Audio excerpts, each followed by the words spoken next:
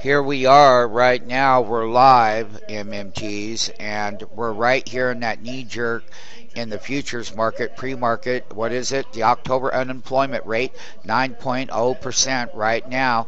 Time is 5:30 a.m. Pacific Standard Time, 11/4/2011. Thing about it is now they did have a huge knee-jerk negative.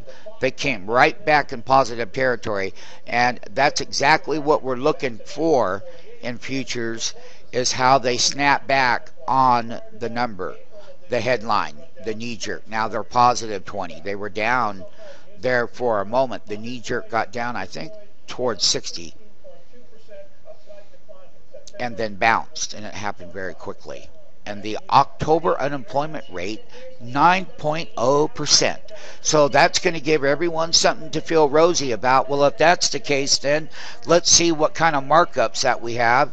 Let's see where our Google gap is. They were gapping it down. Here it is. Once again, that's the Google. And we'll be watching this one live on that opening bell as well. We have featured the first solar trade, how to steal that bid, how to watch where they got short in pre-market, and how they did the whole ball of wax, and how the futures reacted to the monthly unemployment report. And what is the public view of that, and what are they sharing it? So we'll go over the numbers. That was the knee jerk in the futures market on Friday,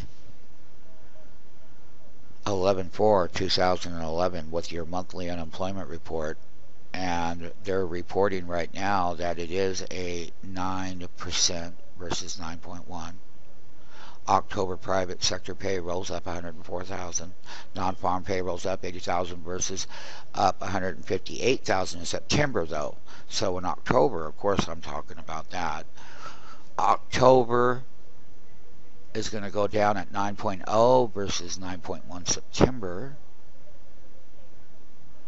So everybody's going to have an opinion, and the futures are kind of like up and down, and you have the Europe deal going on.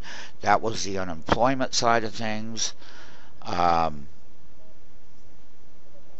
it's all about how the public is going to respond to the market. The buyer, the seller, high-frequency machines, it doesn't matter. It's what that relationship is going to be today, and where that reversal is that we called 2 days ago. We got down there at that bottom. The way that Google traded yesterday, it traded nice. It's still going to have to go right back through that 600 level.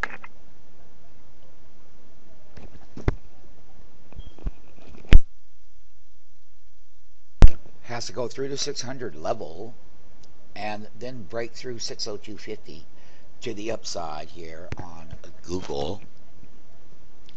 So one of the things that we're going to be watching is what this Apple does and how it trades.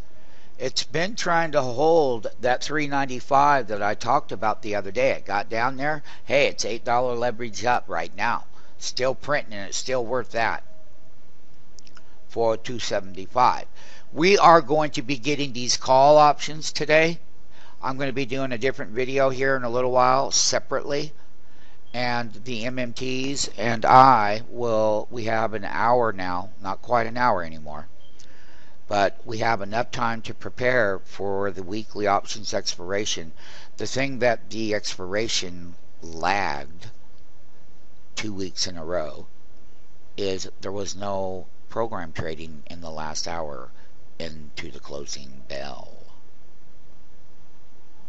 So that hourly closing bell is a very, very, very important thing, because that's where you want to see that program trading coming in.